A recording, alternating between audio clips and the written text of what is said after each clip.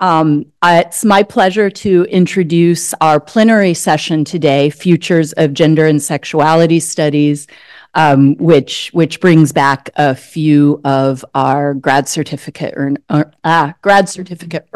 from GSWS over the years.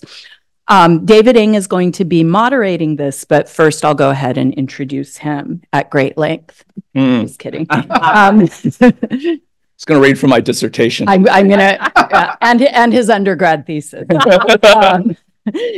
So David Ng is Richard L. Fisher Professor of English and Professor in the program of Asian American Studies, of which he is also faculty director. And he is also core faculty in Comp Lit and GSWS here at Penn. He's the author of several books, most recently Racial Melancholia, Racial Dissociation on the Social and Psychic Lives of Asian Americans. And he's the co-editor of numerous collections, including the recent issue of Social Text, Left of Queer, and the field-changing 2005 issue of Social Text, What's Queer About Queer Studies Now?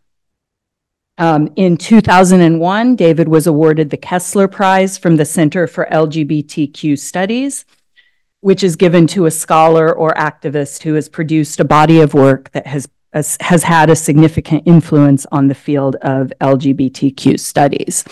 And he has just turned in his most recent book, Reparations and the Human. So look out for that coming out with Duke in short order, hopefully. I'll now hand things over to David. Thanks so much, Melissa. So I am so thrilled to be here and to see all your beautiful faces this morning. Benjy and I were just talking about how it's so elevated. We have chocolate croissants this morning. So I'm just thrilled. I never knew that you could bring food into this room. So, GSWS is very special. And so is our panel, Future of Gender and Sexuality Studies. I'm really honored to be on this panel, which consists entirely of both GSWS certificate holders and PhDs from the Department of English. So I am delighted to introduce our three speakers. And we decided that we would go in order of youth to age. So we are going to, not in terms of graduation, not age. So we are going to start with Ava L.J. Kim, all the way to my left, who graduated from the department in 2022. Ava is an assistant professor of gender, sexuality, and women's studies at the University of California, Davis. She previously held the 2022-23 Chancellor's Postdoctoral Research Fellowship in Trans Studies at the University of Illinois at Urbana-Champaign. Ava completed her PhD at Penn and her BA in creative writing at Macalester College, and her work has appeared or is forthcoming in American Studies, TSQ, GLQ, Radical History Review, as well as the edited collection About Face, Stonewall Revolt, and the New Queer Art, which was edited by our dear colleague and former director, Jonathan Katz, sitting right there next to Seychelles. That's a lot of publications for a first year assistant professor. You've been busy, Ava. Ava's been busy. This year, though. Like this year. Yay. Next in the middle is Mary Zaborskis, who graduated from the department in 2017. She's an assistant professor of American Studies and Gender Studies at Penn State, Harrisburg. Her monograph, Queer Childhoods, which just came out. And, folks, this is like so old school. It's over 300 pages. Thank you, NYU. Hey, that's like 2 books. Anyway, we'll talk about it. We should just cut it in half. Like, Mary has 2 monographs. I know. Okay, so Mary's monograph, Queer Childhoods, Institutional Futures of Indigeneity, Race, and Disability, just came out from NYU Press. It explores how children's sexualities were managed in the 19th and 20th century boarding schools of marginalized children. Her work has appeared and is forthcoming in GLQ, Signs, Feminist Formations, WSQ, and Journal of Literary and Cultural Disability Studies. She's the series editor at Public Books and serves on the steering committee of the LGBT Center of Central Pennsylvania's History Project. And last but not least is Benjy Kahan, who is next to me, who graduated from the department in 2008. Benjy is the Herbert Huey McElveen Professor, that's so fancy, of English and Women's Gender and Sexuality Studies at Louisiana State University. He has held fellowships from the Guggenheim Foundation, the Reed Foundation, the National Humanities Center, the University of Sydney, the University of Pittsburgh, Emory University, and Washington University in St. Louis. Benjy is the author of many books, including Celibacies, American Modernism and Sexual Life. That came out in 2013 from Duke. And the Book of Minor Perverts. Are you going to write a book about major perverts? I'm thinking about it. Maybe today. All right. The Book of Minor Perverts, Sexology, Etiology, and the Emergence of Sexuality, which came out in 2019 from Chicago. And his new monograph, Sexual Aim and Its Misses, is under contract with Chicago as well. So please join me in welcoming our fabulous panelists, and we will start with Ava.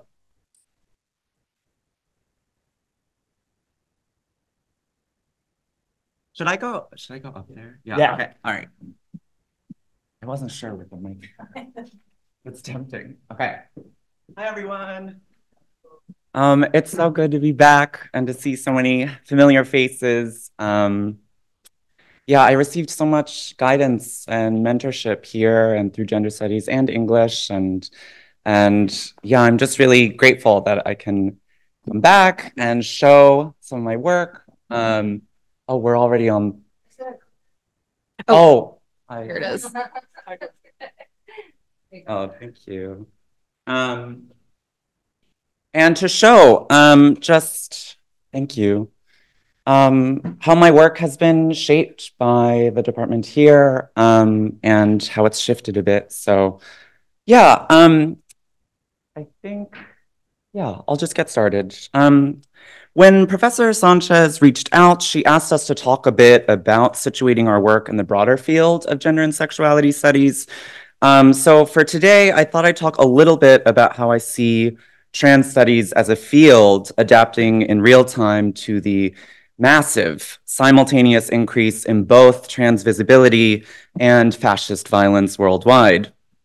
To do so, I wanted to home in on 3 scenes or theoretical engagements with trans notions of the human at a transnational scale, while situating some of my work in those genealogies. This is by no means exhaustive, it's just 3 small engagements, but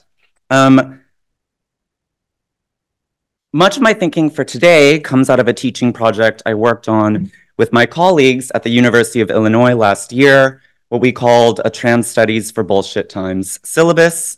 In it, we tried to respond to some of the most common anti-trans rhetoric circulating in public discourse today: drag bans, bathroom bans, healthcare bans, and the list goes on. I know many people in this room know this already, but as a reminder, over 500 anti-LGBTQ bills were introduced in state legislatures across the US, nearly 3 times the number of such bills in 2022. And in January of 2024, anti-trans legislators have introduced an additional 175 bills aimed at eliminating trans presence in virtually all spheres of public life.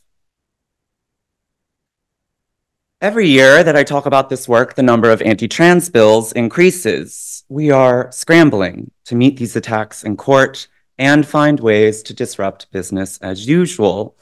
Many activist groups, especially in states like Florida and Texas, are taking actions that closely echo demonstrations by famous AIDS activist groups like ACT UP, as well as the ongoing protests against genocide in Gaza. We are fighting and pleading for our own and others' humanity, often to those who seem to have none. In putting together some of our arguments and histories legitimizing trans life, I and my colleagues found ourselves in a position of terrible ambivalence. On the one hand, we feel a need to respond to the lies driving anti-trans discourse. Scholars like Sawyer Kemp, C. Riley Snorton, Xavier Nunn, Igor D'Souza, and Jules Gill-Peterson all rebuke the notion that trans is a new phenomenon, tracing histories of gender nonconformity over multiple centuries. And yet, we always hold onto the rejoinder, should it matter if we're new, and do they really care? Similarly, we find ourselves legitimizing gender-affirming care through statements of support by the American Medical Association, American Academy of Pediatrics, World Health Organization, and many, many others, though we continue to point out the violence of these organizations' classifications. Benjamin Singer criticizes what he calls a top-down approach to trans medical knowledge, while Sean Saif Awal demonstrates that the history of intersex surgery reveals an unending insistence on pathologization and cure in gendered healthcare, itself steeped in eugenic and ableist histories of medical coercion. But trans health activists and scholars, like my colleague at Davis, Christoph Hansman, argue that medical data and discourse can be carefully manipulated to access material resources and work to hold police accountable in his case studies from Buenos Aires and New York City. Both of these examples point to a preponderance of ambivalence and fatigue, both within the field and in trans communities worldwide. We find ourselves arguing for the legality of our lives, but on terms that are at best annoyingly limited and at worst actively detrimental to our long-term survival. Hill Malatino encourage us to, quote, stay with this coterie of bad feelings like fatigue and numbness, while Cam Awkward Rich points us to what we disavow in our rejection of maladjustment, quote, forms of sickness and blackness that leave the racialized, disabled body mired in fixity or rendered as spectral. As such, I've been trying to think recently with this ambivalence and a politics of simultaneity. That is, how do we respond to the immediate need to halt anti-trans violence and ignorance while also seeking to reset the terms of the debate in the first place? A few scenes come to mind. On February 10th, 2023, trans activist Lindsay Sparrow joined a large group of trans people testifying before the Florida Board of Osteopathic Medicine, which had recently voted to bar anyone under the age of 18 from receiving trans surgeries or hormones. As in many other state hearings, the board heard from a long line of children, parents, and doctors testifying on the importance of gender-affirming care, but Sparrow took a different approach. Addressing the board's members at a public hearing, he said, quote, I could stand here and tell you about the times that I tried to end my life because I didn't have access to gender-affirming care, but I know you don't care. I see you sneering at us while we come here and talk to you. Instead, I'm going to take the rest of my time to demonstrate the sacred and weekly ritual of my shot in front of you in this body. My medication is life-saving. I will use HRT for the rest of my life. He then proceeded to inject his stomach to a silent audience. Trans flag trailing over his shoulders, the performance had a chilling effect. A vulnerable episode that for a brief period of time seemed to reject the health measures versus vague demonization debate. Scholar Toby Beecham writes on Sparrow that he steps outside the typical framing of healthcare for trans children as a question of parents' rights, pushing us toward a reinstatement of children's autonomy as disenfranchised subjects. Similarly, I wonder if Sparrow enables us to add something different to the legislative framework currently dominating discourse about trans life. Over and over, we find ourselves trying to appeal to a sense of empathy that doesn't exist. What kinds of performance of life and spirit might help us establish other terms of personhood in this era of incredible anti-trans violence? Even while we know we have to keep fighting in court and state assemblies. In his now famous essay, We Are All Non-Binary, Kaji Amin argues that non-binary identity is a distinctly Western and colonial construction, predicated not on the rejection of binary gender, as is commonly described, but instead on what he names the, quote, ontological sovereign individual. Amin calls on all of us who find ourselves somewhere within the nomenclature of trans, non-binary, and gender non-conforming to tie non-binary to, quote, positive social content rather than something devoid of it, as non-binary currently is. What concerns him the most is that the, quote, neoliberal universalization of identity as the basis of all politics has made it appear necessary to announce one's gender politics as an identity rather than simply enacting them. To do so, Amin draws a distinction between transition and identification, arguing that the former entails material and physical changes, while the latter only requires declaration and some form of psychic investment. Taking inspiration from Amin's critique, I'm interested in how non-binary might be understood as a distinctly Western construction and on both its spread and limitations transnationally. In looking to non-US understandings of trans life and politics, the distinction between material transition and declarational identification becomes less clear. In one of 4 case studies from my book, Still Life, Transgenre, and the Politics of Anti-Development, I analyze the ways in which the transnational export of a legal right to transition has transformed from access to hormones, surgeries, and cosmetic modifications into a right to disclose gender identity through legal documentation. That is, on a transnational stage, transition and identification have become inseparable. This is not a disagreement with Amin's intervention. Rather, I hope to make Amin's criticism even more expansive by trying to understand how transition transnationally became declaration and how declaration became disclosure. When meeting with travesti organizers in Buenos Aires last year from the group Travesti Trans, Las Históricas Argentinas, I was struck by what activists told me is an emerging generational difference between travesti survivors of dictatorship and a younger generation that increasingly identifies as no binario or non-binary.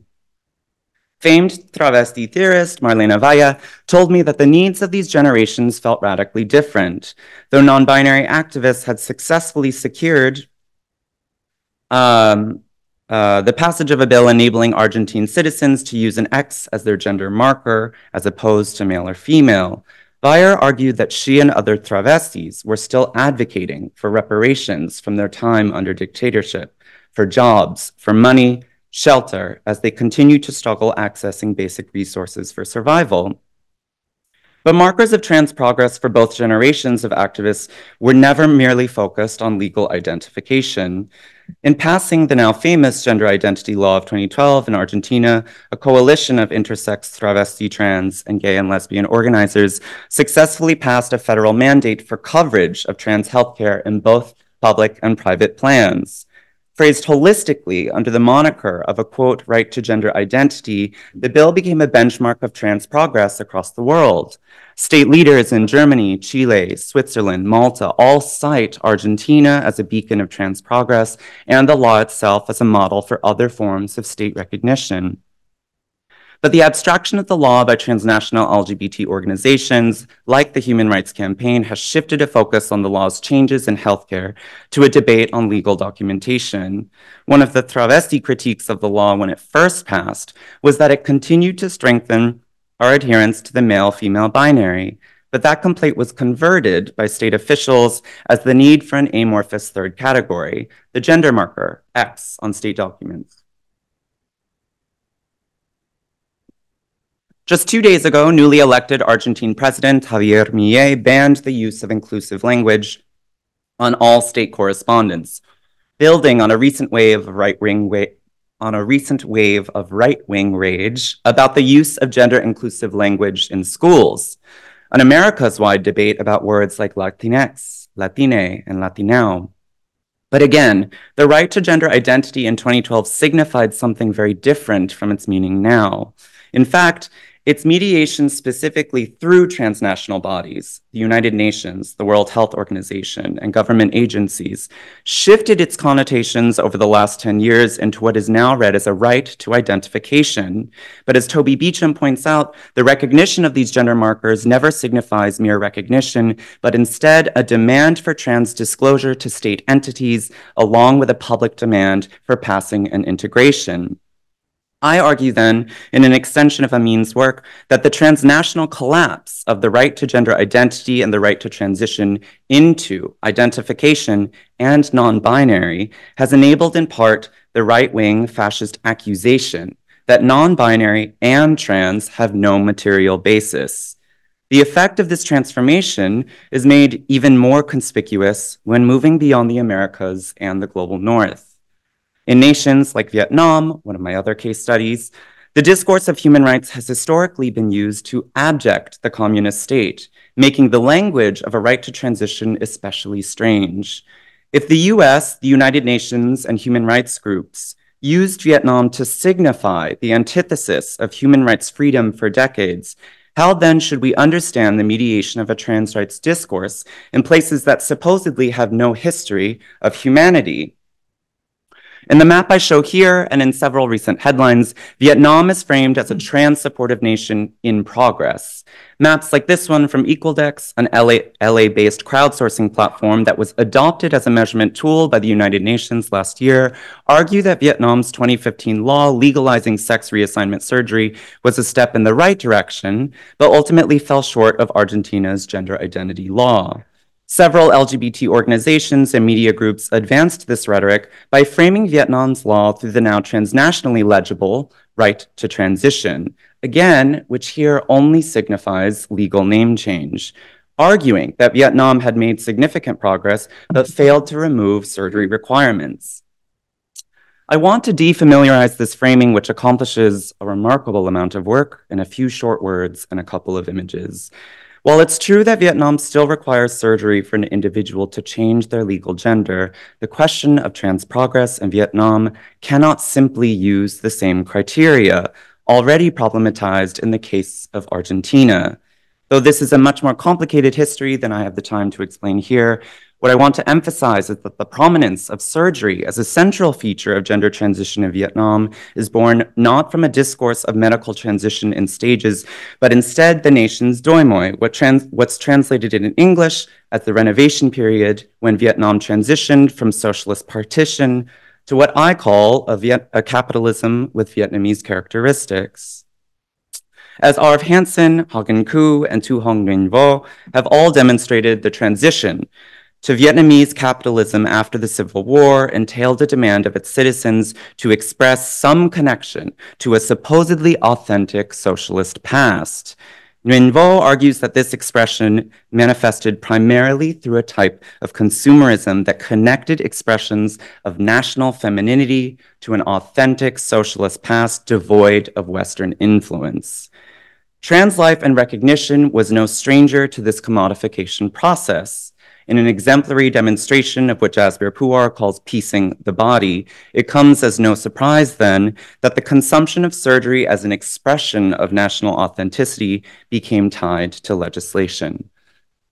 Like the travesti activists I described earlier, many gender nonconforming subjects in Vietnam defy these national drives to consumption through a series of ambivalent expressions, something I analyzed in films like Nguyen Thi Them's Madame Phong's Last Journey and Xuan Dubu's and Phuong Theo Tran's Finding Phong.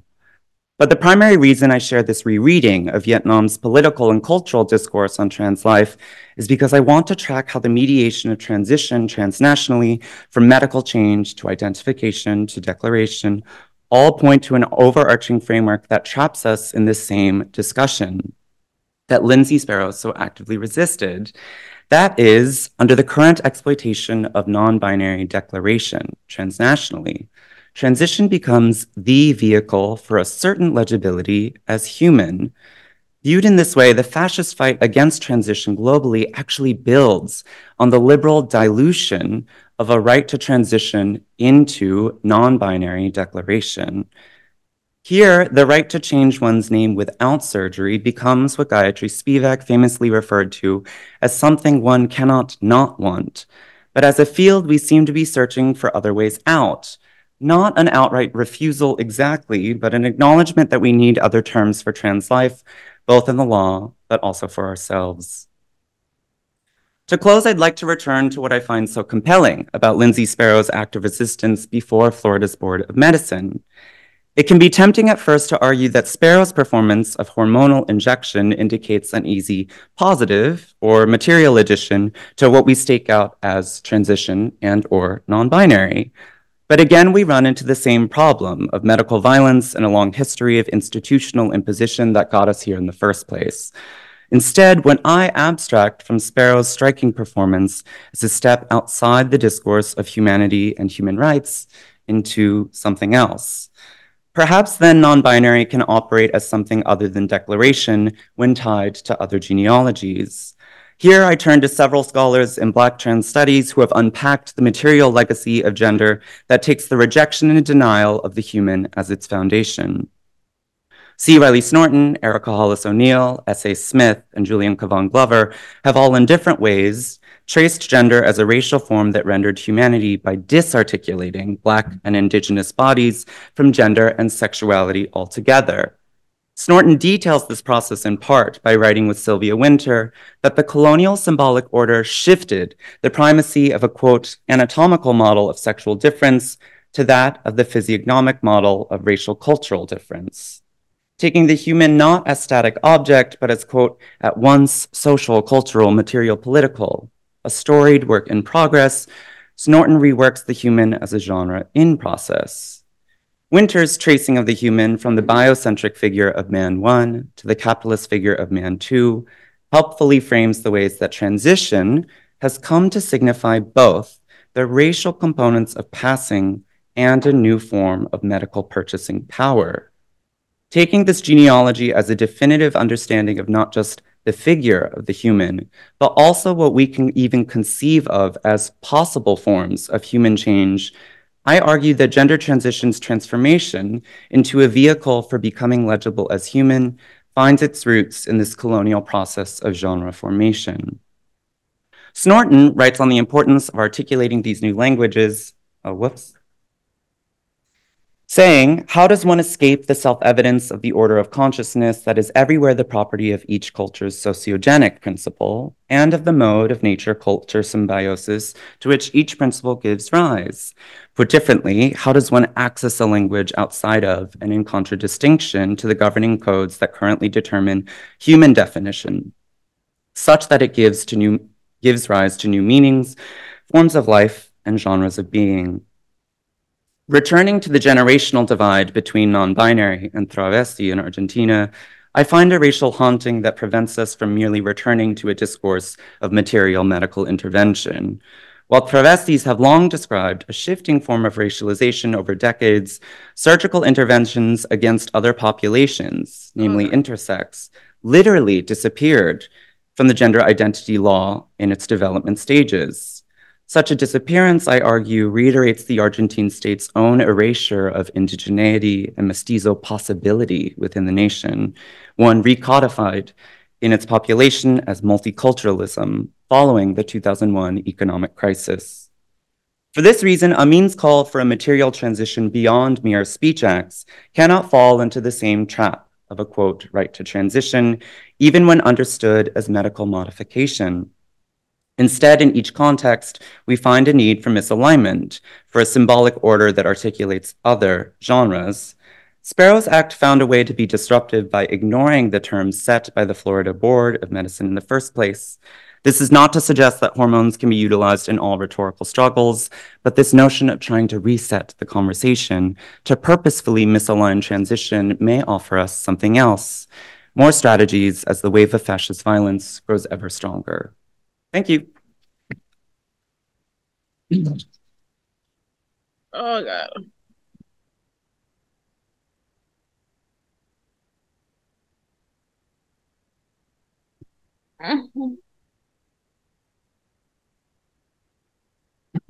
Right.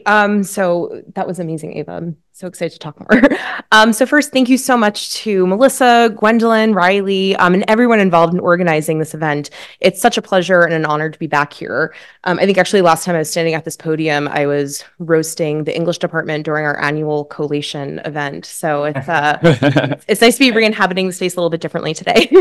I'm not doing that today. Today, I'm going to talk very briefly about my first book project and how it's framing some new things that I'm working on, and then share some material toward that. So in my first book project, also my only book, but I like the optimism built into first, Queer Childhoods.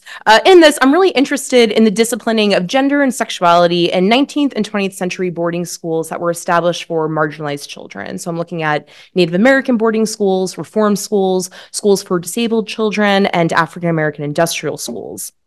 Now, in addition to trades and some semblance of academic subjects, these institutions educated children as well in white, bourgeois, heterosexual norms that children would never be able to fully inhabit.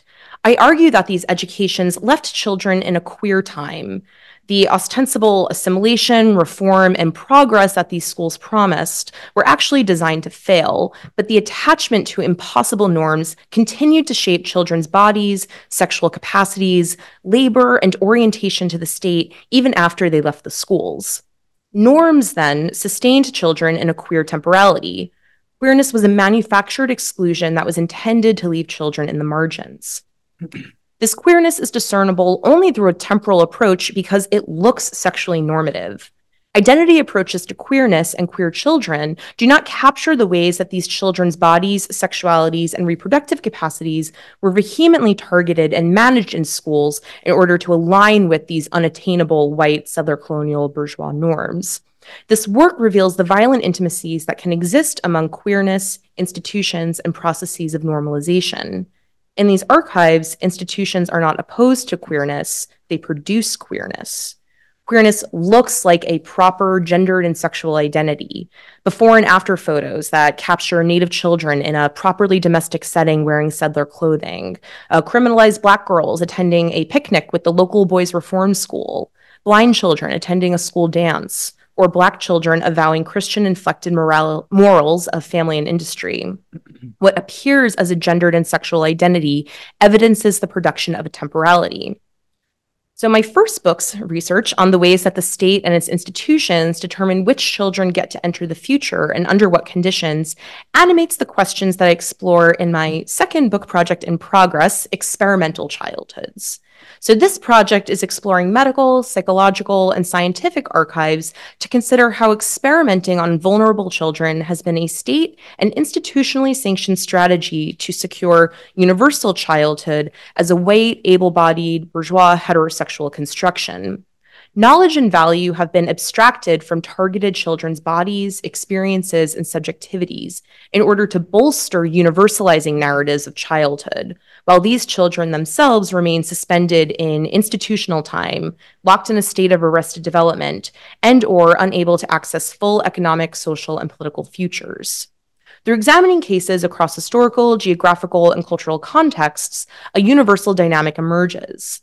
Time and time again, children marked as obstacles to civilization's progress by virtue of their race, class, ethnicity, gender, and/or sexuality are disposable, but practitioners in the fields of science and medicine occlude these processes by which children have been disposed through appealing to the objectivity, civility, and benevolent principles of their professions. So today's presentation emerges from some very new thinking I'm doing around the figure of the experimented upon feral child, a child who cannot be assimilated into the social order and its institutions despite repeated attempts, and this child's centrality to shaping futures for persons and populations besides them. I'm interested in how figures of feral children are often racially marked, sexualized, and pathologized, but become suddenly novel subjects for analysis in the 20th century with the emergence of developmental psychology as a specialized subfield. So today I'm going to discuss the case of Jeannie, who is also dubbed the wild child. Jeannie was the pseudonym given to a child who was horrifically abused and lived in isolation until she was 13. In a household with her mother, father, and brother, she was locked in a room alone all day and had virtually no human interaction for at least the first 10 years of her life. In 1970, she was rescued from her home in California and admitted to Children's Hospitals Los Angeles. Here, Jeannie had a treatment team of psychologists, doctors, teachers, therapists, and social workers. The psychologists were able to secure grants from the National Institute of Mental Health to study Jeannie for both research and rehabilitation purposes. Members of the team fought vigorously over the best setting for Jeannie. She lived at the hospital for a time, but then moved in with team members in a foster capacity until her 18th birthday, at which point she left where she was being fostered and circulated in and out of foster homes and other group homes. The following is a typical narrative that one of her team members reproduced frequently to describe both her discovery and her potential. On November 4th, 1970, a 13-year-old child who had been the victim of extreme isolation for 10 years was admitted to Children's Hospital LA. At that time, she was unable to stand erect, lacked speech, did not know how to chew solid or even semi-solid food, and generally her appearance and behavior manifested a bizarre and profound experience of extreme physical and psychological neglect and social isolation. The changes which have occurred since that time to when this was being written in March 1972 are remarkable. Her comprehension of language, her expressive speech, and her understanding of concepts and cognitive relations have shown tremendous advances. Her potential for development is, of course, still unknown. So this description captures both the feral construction of Jeannie, all of the ways that she lacked normative human ability to walk, talk, eat, and perform basic functions, and the treatment team's attempt to rehabilitate her into the category of the human. Jeannie's very embodiment posed a threat to universal theories of child development.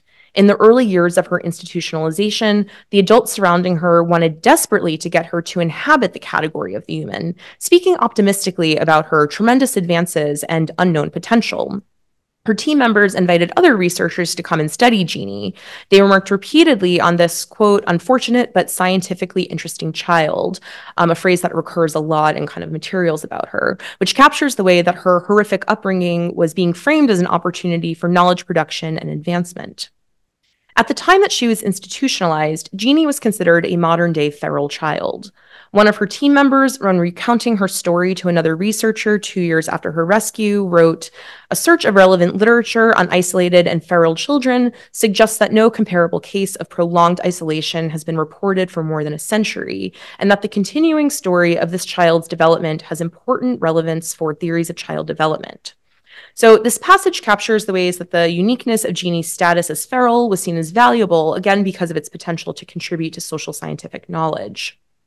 In a documentary that was produced about this case, Dr. Susan Curtis, a graduate student at the time of Jeannie's rescue who was assigned to her team, appeared at the film's opening in her present day, which is the 1990s, and she's teaching an undergraduate psychology class.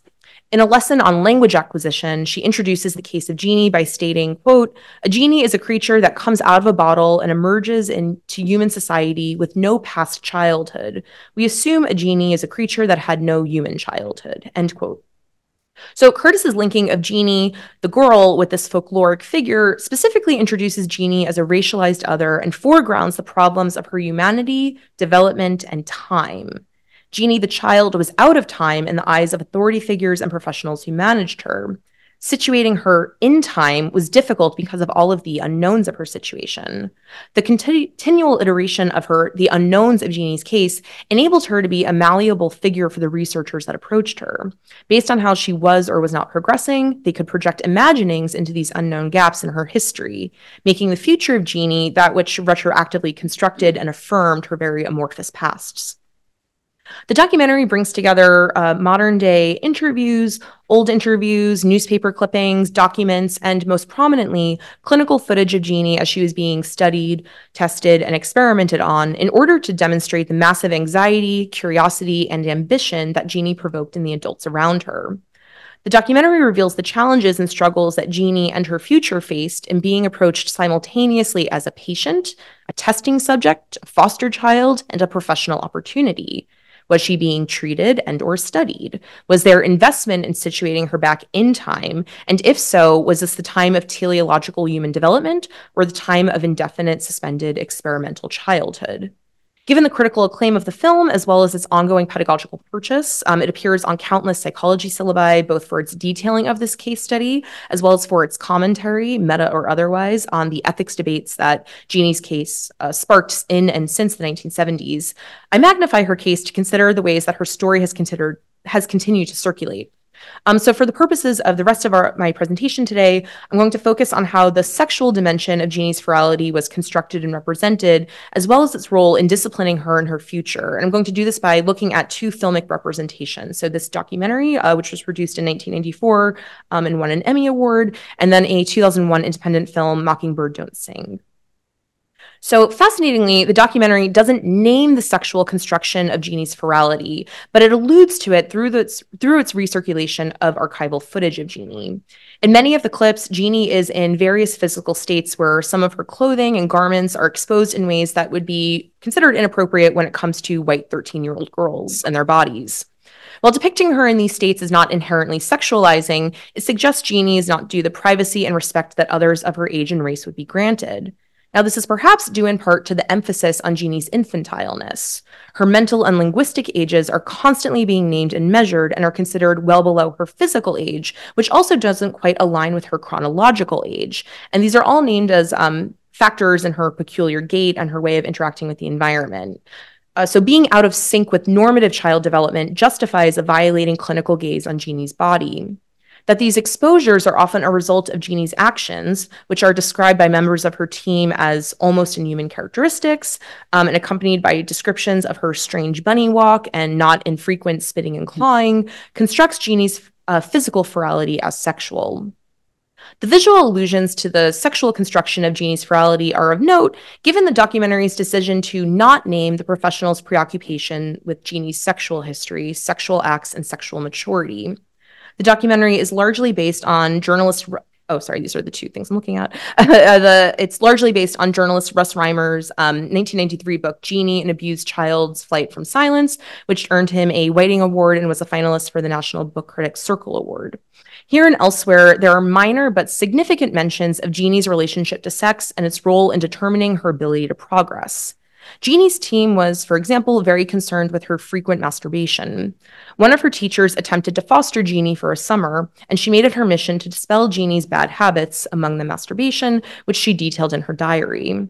Turning to the archive, one of her team members wrote in May 1971, "Improved nutrition and the enriched environment at the hospital have resulted not only in weight gain, but in recent signs of approaching puberty, such as breast buds, in accordance with the patient's chronological age."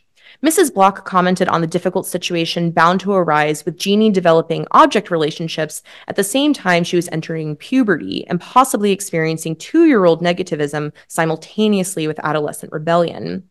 Dr. Freeman thought that the pubertal awareness would be minimal due to the patient's scarce experience and was surprised to learn that it is already manifest. Twice recently, Jeannie has pulled up her dress and taken Dr. Kent's hand, placing it on her stomach and then pushing it between her legs. She has also pulled up women's dresses, exploring, and was once observed rubbing her genitalia while asleep. So here, there's anxiety over Jeannie's multiple times. She's potentially going through 2 developmental stages simultaneously, according to this team member, and he's concerned that it's going to lead to warped attachments and distort her emotional growth. And at the same time, he's trying to figure out how her age is and isn't informing, and her experiences and isn't informing what she's capable of doing and exploring. So I'm interested in the documentary's decision to not name the sexual dimensions while also encoding it through its recirculation of archival footage.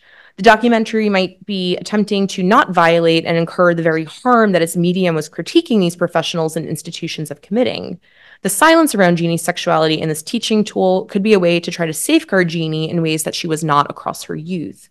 It also might be anticipating audience objections to the story. Perhaps presenting Jeannie an explicit connection to sexuality would reduce sympathy and compassion for her case, which pivots on rehabilitating her as a human child.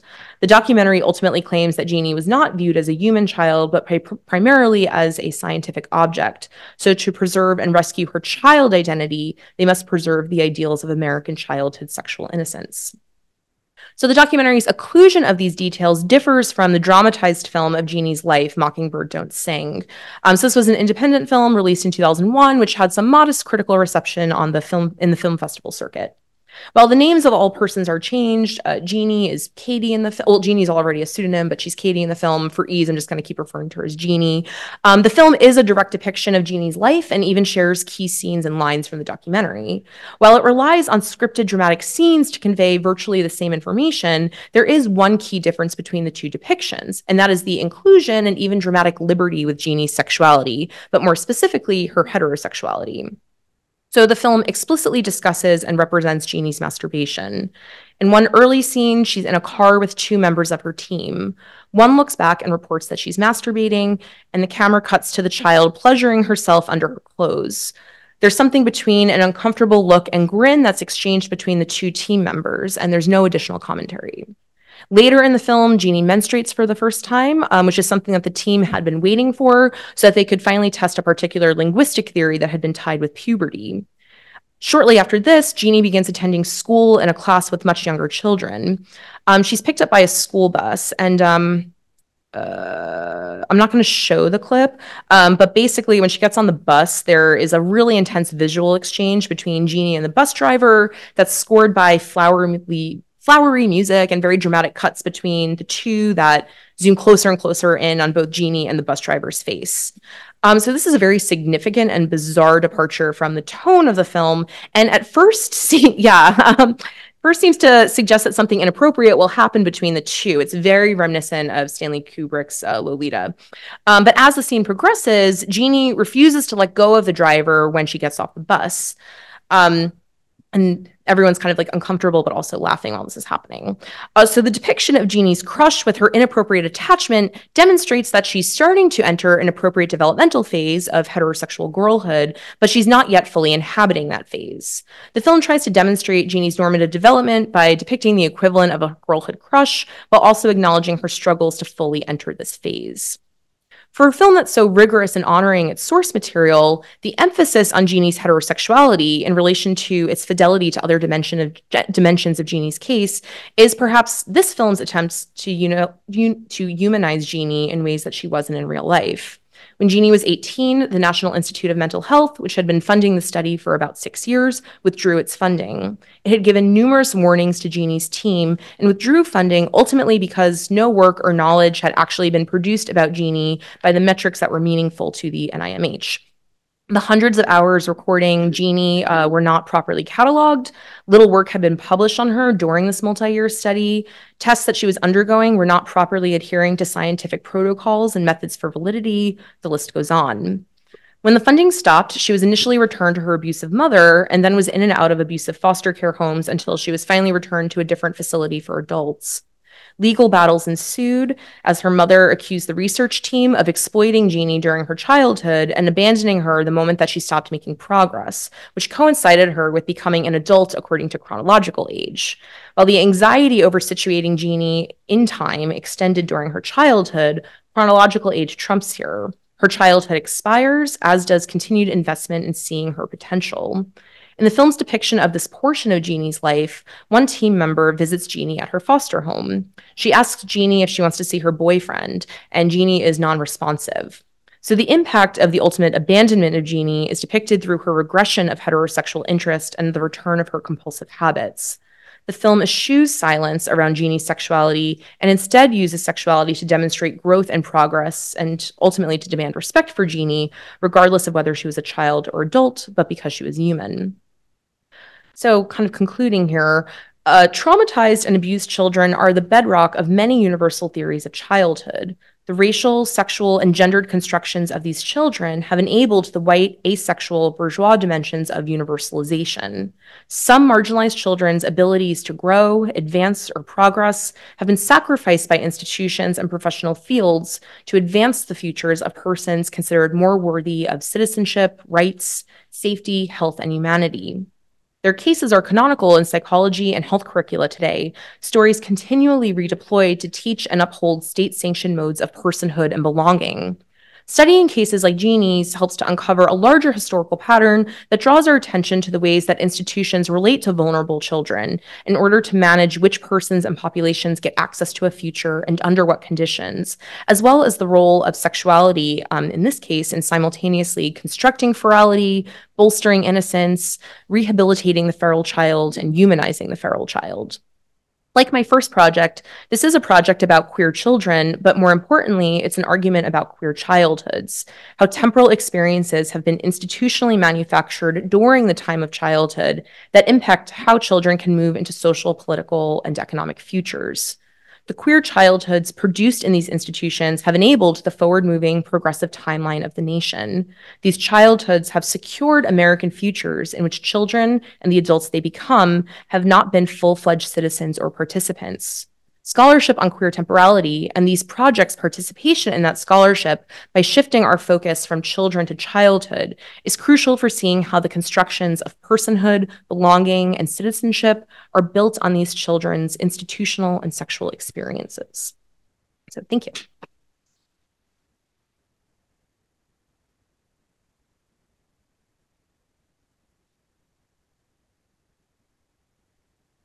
Hi, everybody. Can you all hear me?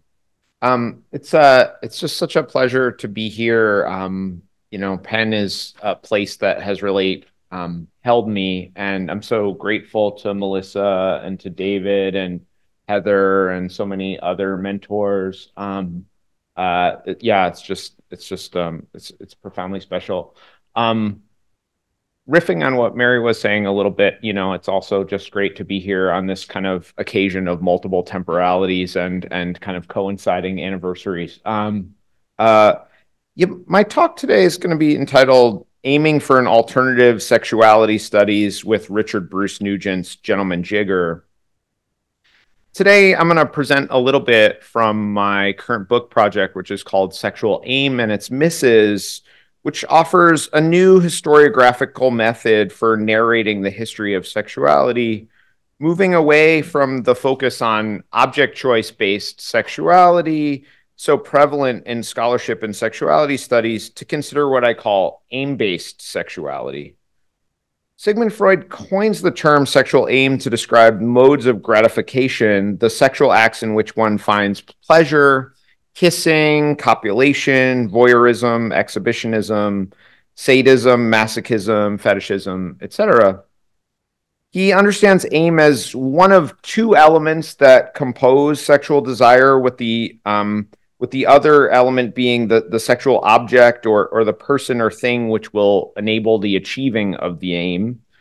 While for Freud, desire is composed of object, the person to whom you're attracted, and aim, what you want to do to or with them.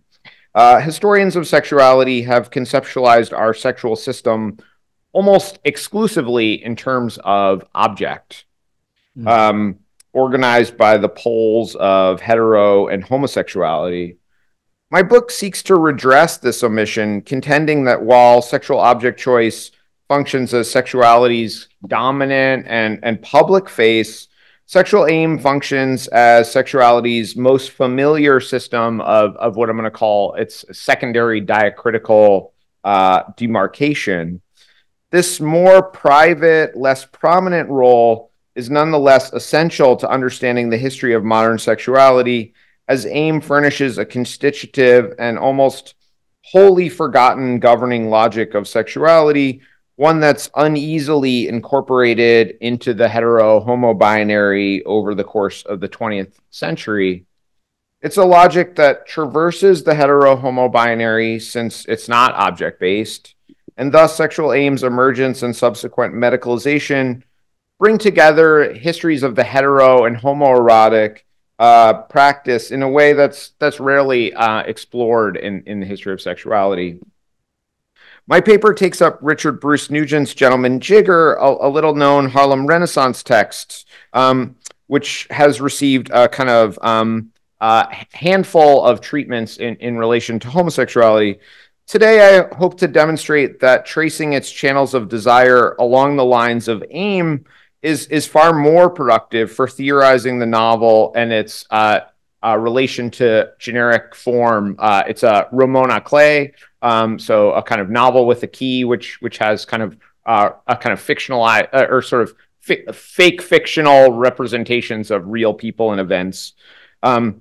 Written between 1928 and 1933 and remaining unpublished until 2008, Nugent's text features many of the most important personages of the Harlem Renaissance.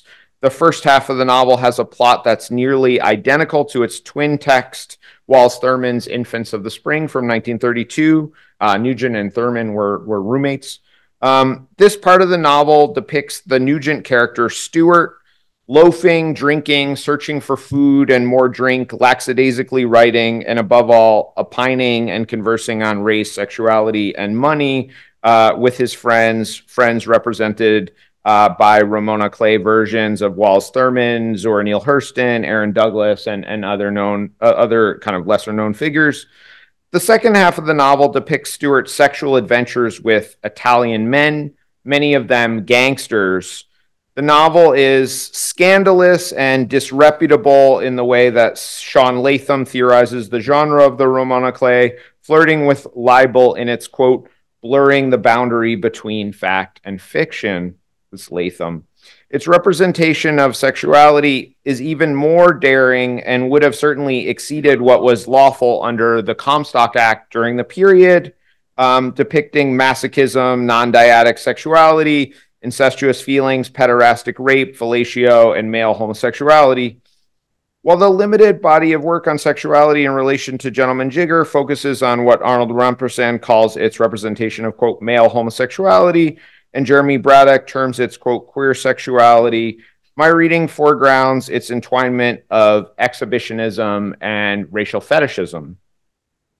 I will argue that the novel flauntingly exhibits and fetishizes itself as a Ramona Clay, theorizing and embodying these aim-based sexualities.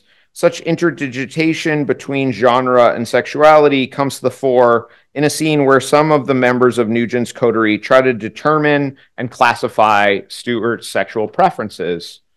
While the narrator repeatedly characterizes Stuart as a, quote, exhibitionist in free and direct discourse, suggesting his self-conception as such, and his friends refer to him as an exhibitionist as well, they continually stage Stuart's sexuality as a mystery.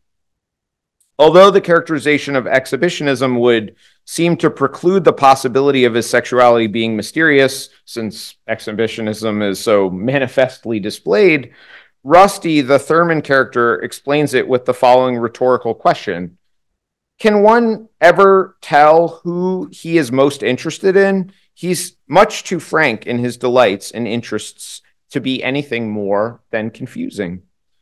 Here, Stuart's frankness, his exhibitionism in the diegesis of the novel, confounds the recognizable grids of sexuality. That is, Rusty and their other friends repeatedly insist on positioning Stuart within the hetero-homo binary, unable to acknowledge or recognize the sexuality of his aim-based desire. Its demarcating system doesn't register for them, even as they aver his exhibitionism, if not his racial fetishism.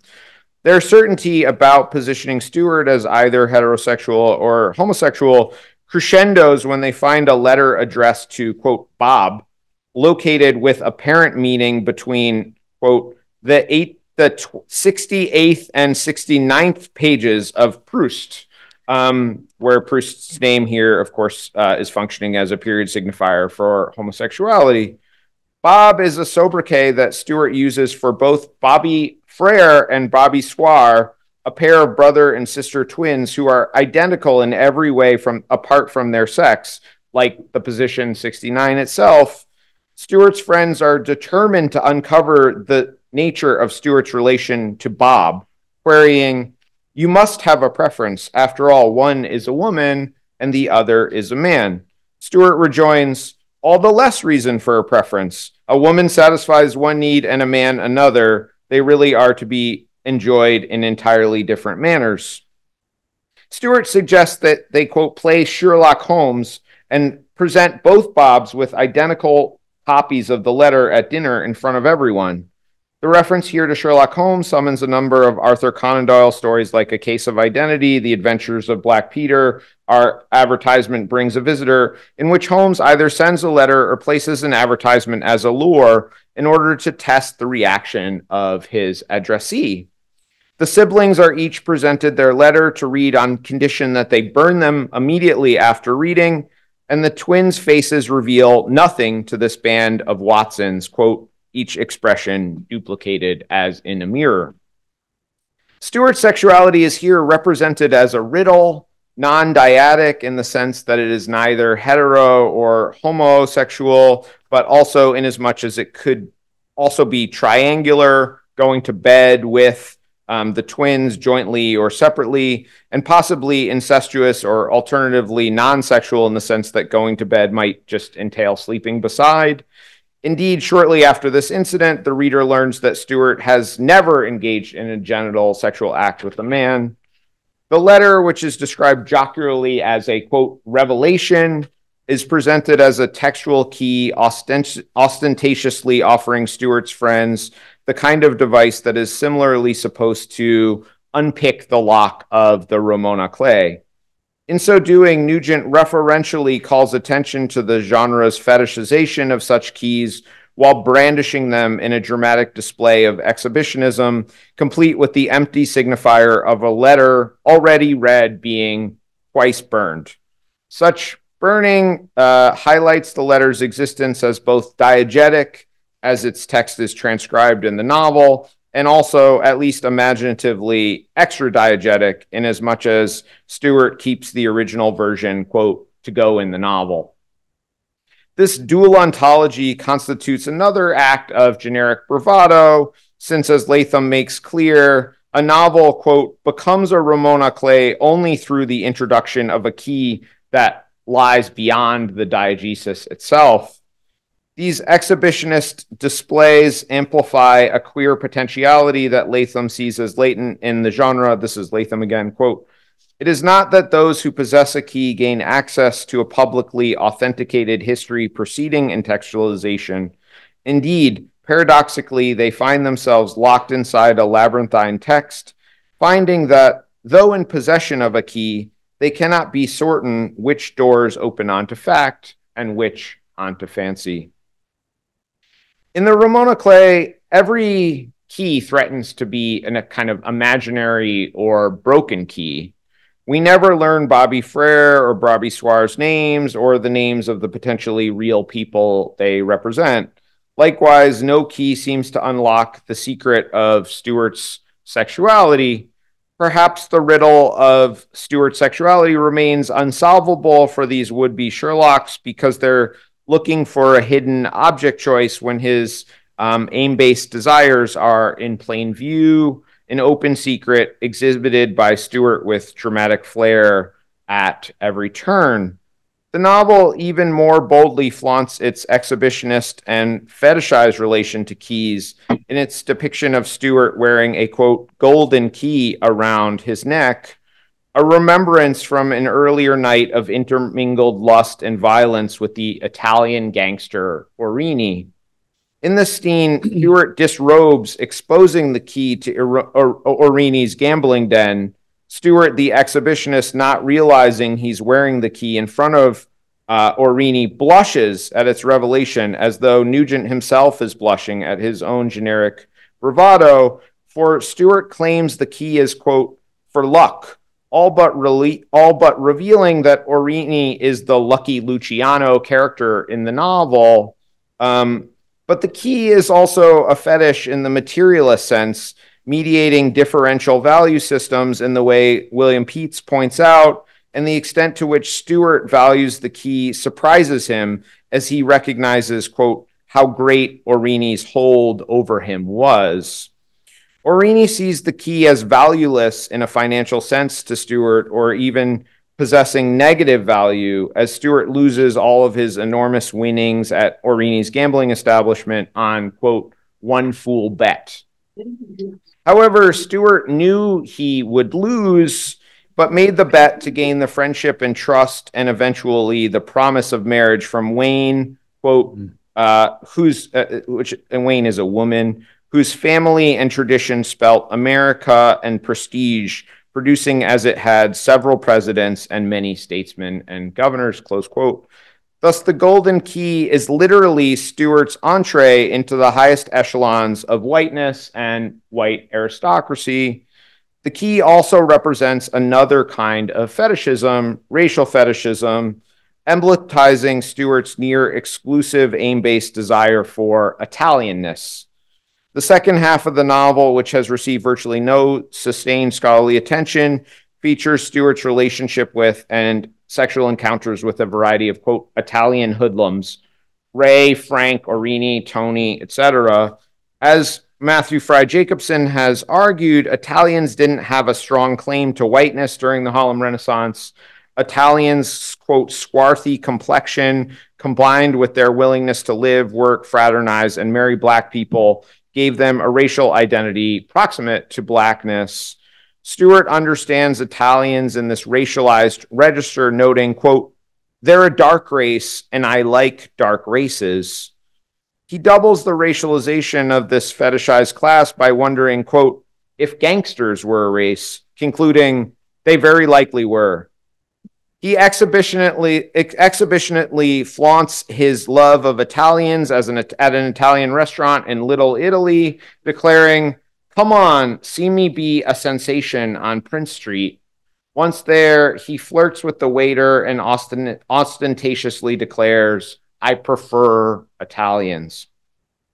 To help the reader understand Stuart's fetishism, the novel offers a number of interconnected etiologies for his, quote, racial preference, claiming that the Italian gangsters' antisociality, their openness to life outside the law has made them more accepting and understanding of alternative ways of being in the world.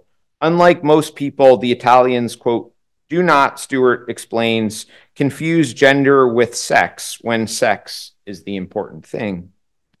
Here, sex signifies sexual acts rather than biological sex, meaning that Italians are open to, quote, satisfaction of the sexual urge without requiring that the satisfaction align with the symbolic meanings many people associate with sexuality, reproduction, what the novel calls reproduction. But this stated reason does not quite account for his fetishization of Italians, which is instead hinted at when Stuart explains that Italians, quote, fulfill so many of the promises Negroes hold for me, promises never fulfilled by Negroes, maybe because of a lack in myself. It's a lack I can very likely thank my blonde blood for, close quote. Here, Stuart seems to suggest that the difference of his, quote, blonde blood disrupts the affective and communal fellow feeling he dreams of with other Black people. Something he feels with Italians who are culturally coded as existing between the Black and white worlds, as Stuart himself is.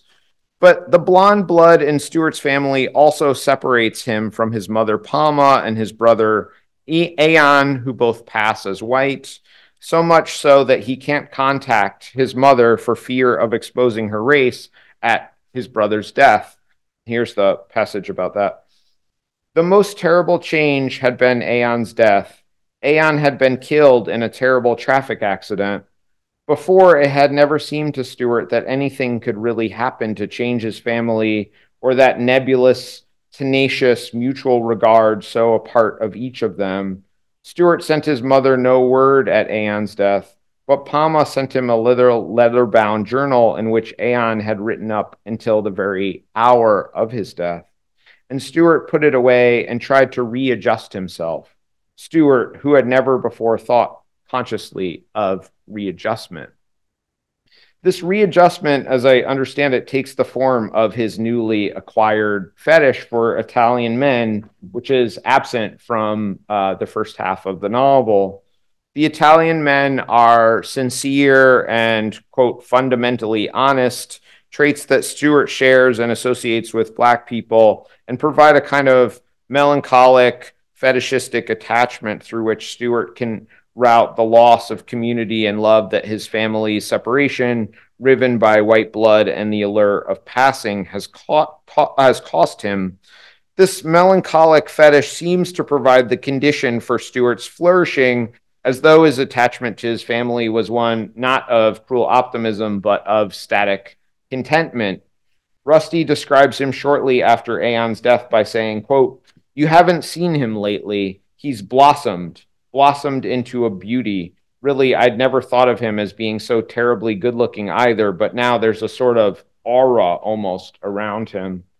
Here, Stewart's fetish enchants him with its magic as he incorporates his melancholic attachment to Aeon and his lost ties to his mother into himself. In connecting his sexuality to his family, the novel adheres to a sexological logic in which heredity is connected to the etiology of putatively non-normative desires, as though the novel were a case history from Richard von Krafft-Ebing's Psychopathia Sexualis, to which Stewart notes his similarity to the symptoms, quote, "manifested in 127 cases." Its opening page begins with a very precise and detailed accounting of his racial and sexual lineage.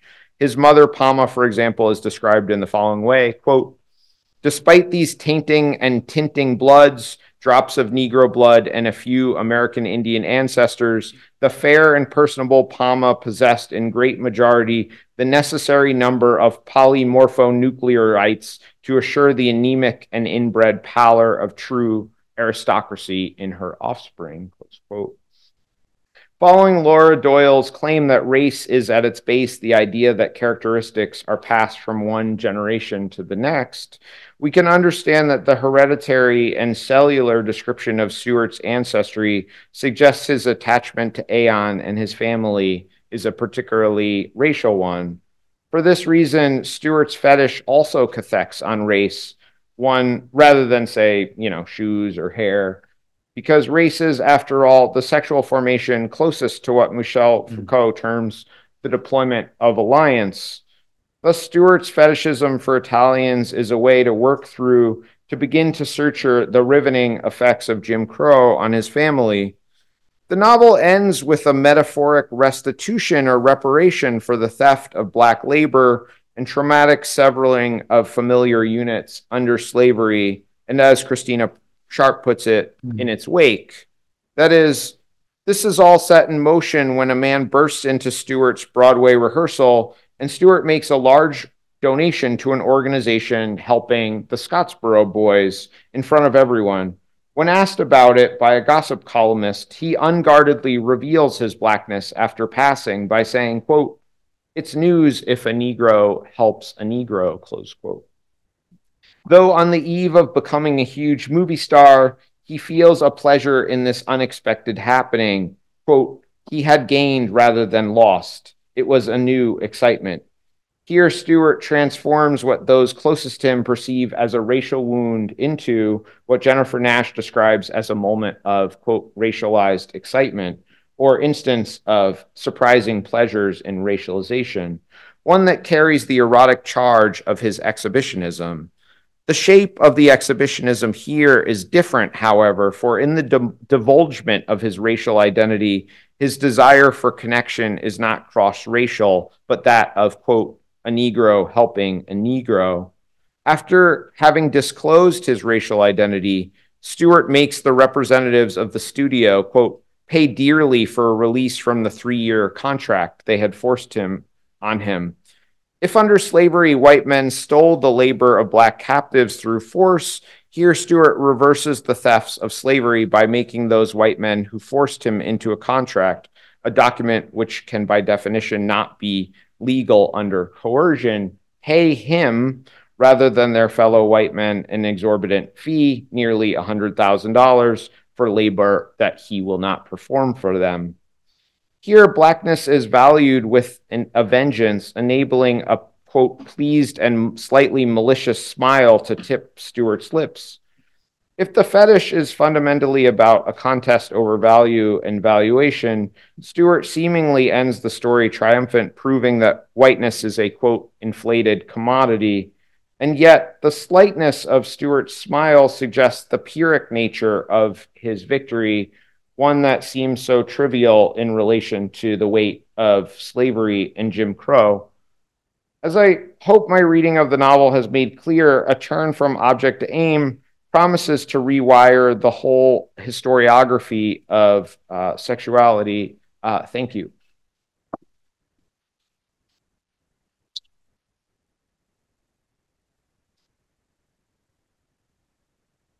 Thank you, Ava, Mary, and Benjy. So we started 10 minutes late, so I'm going to take the prerogative of doing Q&A for 15 minutes. Is that all right, Melissa? Perfect. So I'm sure there are many, many questions, but I will invoke my prerogative as the moderator to ask the first question, which is simply, one, thank you. Your papers were amazing. I think there are a lot of interconnections. I actually would love for you to talk with each other. And I'll try to frame it in a way that just creates a number of questions across your presentations.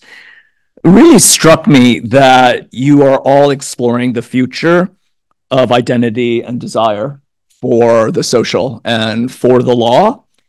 And you do that through various case histories, whether you think about them globally or historically, or in terms of the narrative novel. And in thinking of the problem of the relationship between identity and desire in queer and trans studies, I think about one major turn in theory, which was Eve Sedgwick's, How to Raise Your Kids Gay, where she says the precise depathologization of homosexuality and its object choice created another regime, which is gender identity disorder. So precisely when the DSM-3 depathologized homosexuality and object choice, it repathologized gender identity and behavior. And this, in a way, I think becomes one of the nodal points for the emergence of trans. And so I was starting from Ava's presentation. What I think is fascinating about trans is that unlike homo and heterosexuality, all bets are off between identity and object, right? That there's no real alignment of the sexual identity and object choice. And that, I was wondering, is that intrinsic to non-binary? And so I was just thinking about the way in which your presentation very much was about the way in which the law tried to really manage the problem of non-binary and still, from the various legal debates, create and stabilize an identity from that. And the way in which that works is through a kind of developmental narrative, whether you want to think about it in terms of Mary's case history on Jeannie, or whether you want to think about those kind of identity coordinates in relation to a much larger system, structural system of development, whether it's transitional economies, transitional democracy, transitional justice on the global scale. And what I find fascinating about that is that it brings back this whole history of the human. And that was at the heart, I think, of your discussion.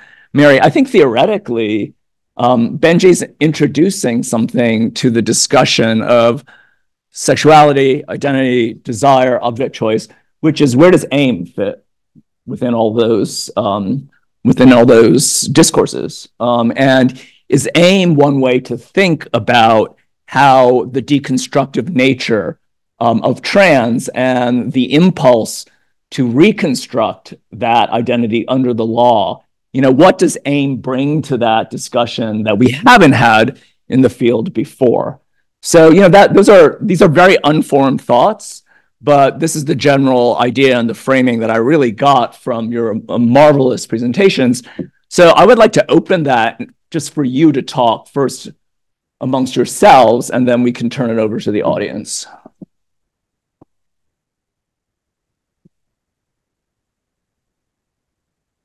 Wow, that was a conversation, Scott.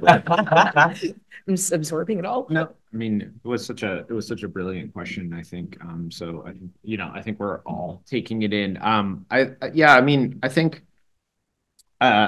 so many kind of fascinating questions. Yeah, I think, for me, in terms of thinking about transness, Hirschfeld is kind of thinking about, kind of cross-dressing as a kind of sexual aim, which is not, usually a register that kind of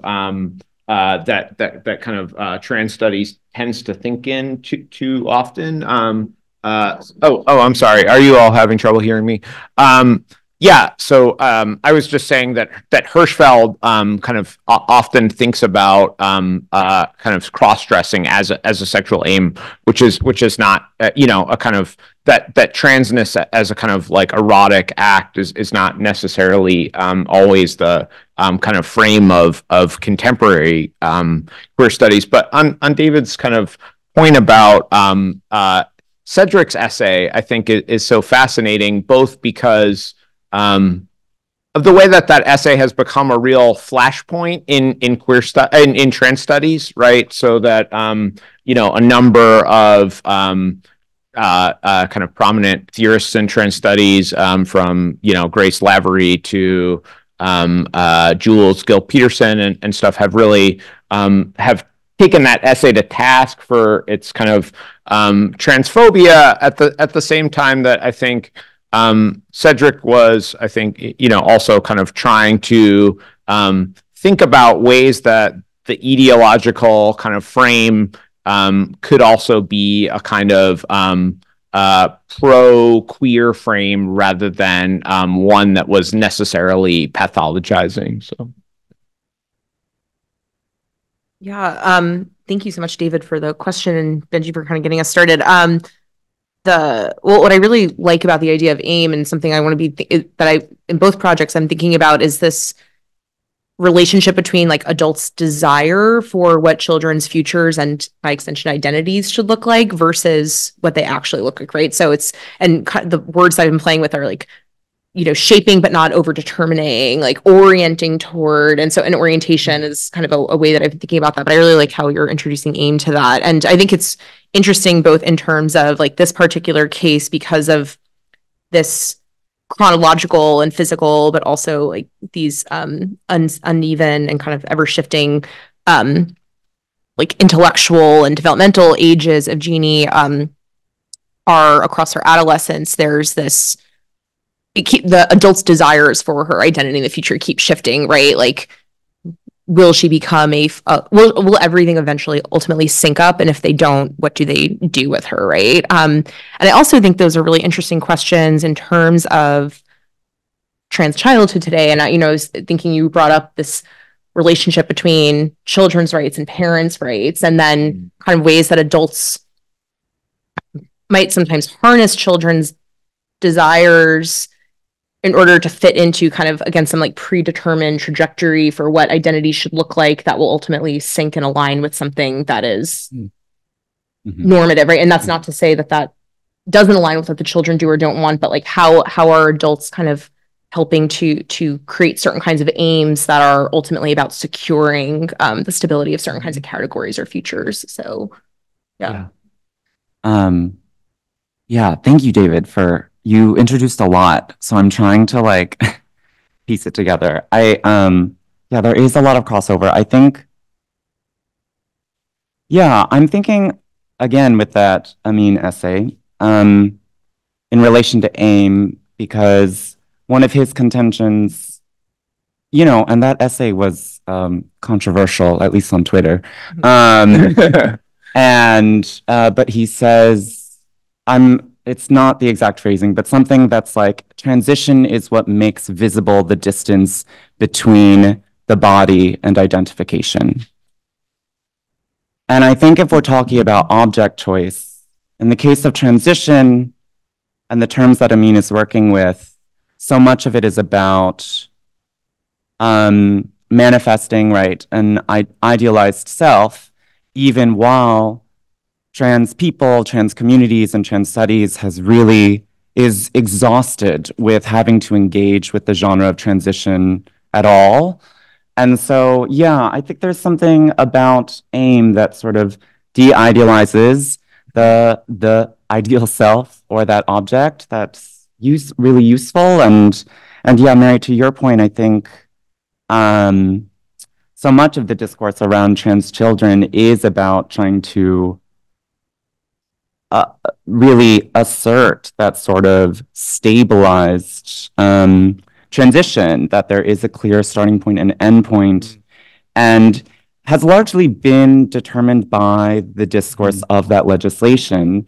And that's kind of what I'm getting at with the trap. It's like, we have to do it, but like, it's so frustrating. It does all of the normative things that y'all are talking about. But yeah, it does modify the sort of like object relations and desire very differently when it's about self and like a particular mirrored self that doesn't exist and that you know is a problem in the first place. So, okay, that's all I got. No, that's great. And I'm going to turn over to the audience. I'm going to say one quick thing, because I actually think, listening to your responses, that the kind of sublation of aim into transition, right? I mean, you could say in a way that transition is the legal term that tries to capture the detours of aim in order to channel things into a proper object and a proper subject, right? And so what I think is like fascinating about aim is the way in which, though the law tries to legislate the fastest path between, let's say, identity and object choice, or identity and desire, transition and aim are very unruly, right? And they can extend, refuse, circulate, and it's a very circuitous, right, desire for a kind of alignment that the subject itself refuses in the face of the law. You know, and I've always thought that what's so fascinating about the law and desire is that the law really wants to produce desire, but desire, and it's so overdetermined. But of course, desire is also the category that is the most unruly, right? Despite all the social conditioning, all the social laws, desire constantly exceeds, right, what the law wants for it. So let's turn it to the audience, and I see lots of hands. So Jess?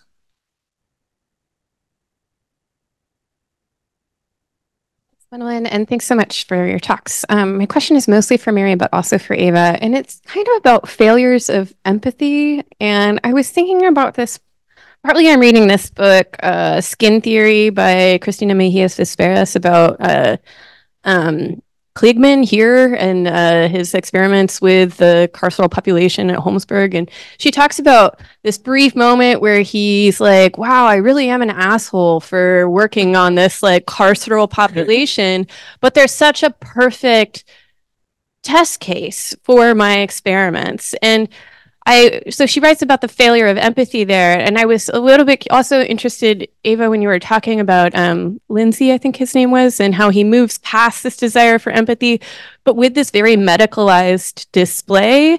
And so I was kind of wondering about the relationship between, you know, so you have Jeannie, and I was curious if any of her, you know, these scientists and these psychologists who come in, if they have any of these moments of like guilt about their lack of empathy for this person, as they kind of, as she's her this perfect case for like, oh, finally she's at puberty, so we can see if this theory holds up, you know. So my question isn't formed fully, but it's something about the relationship between bodies, misaligned, you know, sexual desire and science and evidence, and where that all fits in.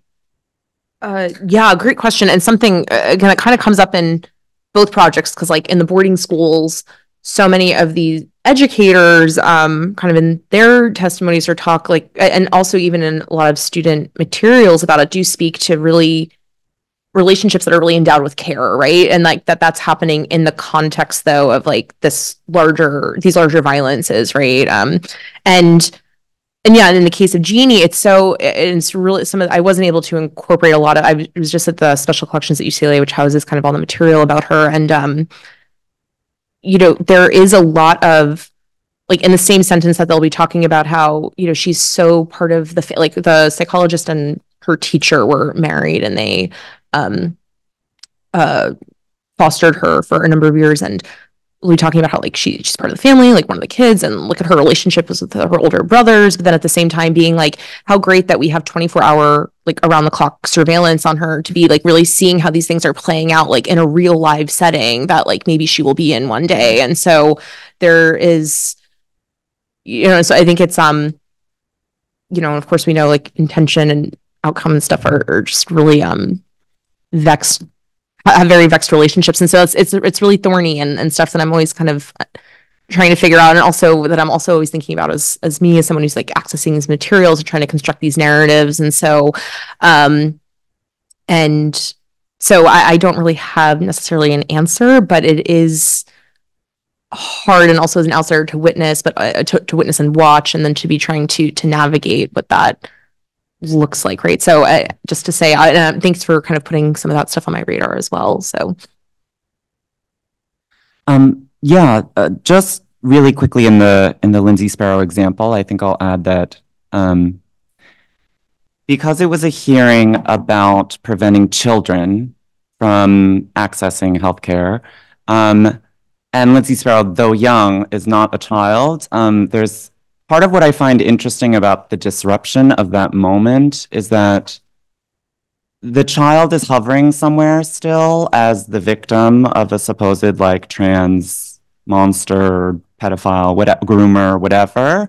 And there's something troubled by Sparrow injecting themselves and becoming both sort of victim and perpetrator at the same time that renders them completely illegible to the board, even while like talking and engaging, as you mentioned, with a medicalized thing and discourse that's very familiar.